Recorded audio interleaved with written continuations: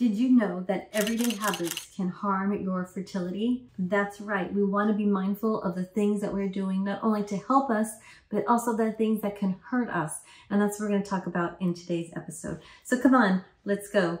And welcome to the Fertility Godmother Show, where we discuss all things fertility.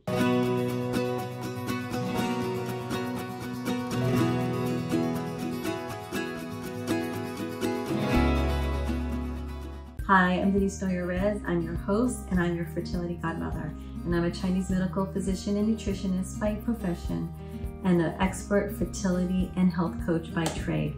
And what that means is I help couples that are struggling to get pregnant optimize their health and take back their life so that they can get pregnant, stay pregnant, and have a healthy baby. So what are some things that you need to be mindful of to avoid when you're trying to get pregnant? It's super important to avoid things like soda. Sodas actually deplete nutrients. They pull the nutrients out of your cells, out of your bones, and they're robbing you from nourishing your body so that you can nourish your baby. Another thing you want to avoid would be smoking and drugs, too much alcohol. Now, I know that some of these things are used to help us calm our bodies down and our nervous system down, but I'm here to share with you that there are healthier options, healthier ways that you can start incorporating to help reduce stress. Things like exercise or meditation and breathing exercises, acupuncture really make a huge difference. And when we start incorporating those things on a daily basis, even if you start small, it makes a huge difference.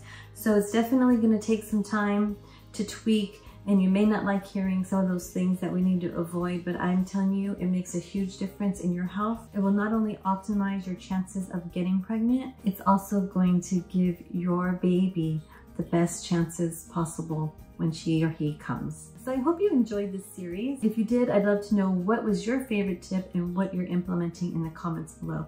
I love reading your comments, so please make sure to share in the comments below. Share this video and give me a thumbs up. And I'll see you in the next video. I'm Denise Noyer-Erez, your fertility godmother, wishing you a healthy, happy pregnancy. Thanks so much for joining, and I'll see you in the next video.